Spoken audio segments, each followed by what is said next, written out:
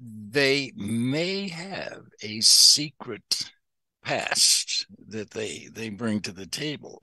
And second of all, Leo's finances in marriage particularly can get complicated or even a little bit shady sometimes, usually through their partners. Leos by nature are very honest and loyal and upfront people, but they can find themselves, unbeknownst, drawn to a partner who also has secrets, especially financially, so that they may find that they marry someone that, and then they learn that they've been married before and have children for which they're partially responsible. And gee, why didn't you tell me that before we got married? So that's the one area. And the other one is in love and romance. And